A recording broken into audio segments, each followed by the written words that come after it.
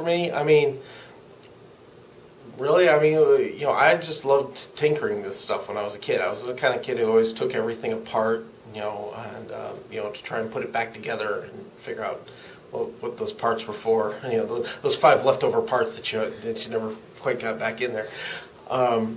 You know, and so yeah, I always just loved figuring out how things worked, and just, you know, kind of grew out of that, trying to make, you know, trying to make things better. So, you know, it's creative problem solving. You know, it's the one place in the world where you can go out and really look at problems that people run into in the world and come up with real solutions for them, not just ideas and things like that, but really make things work and make it so that people's lives are better.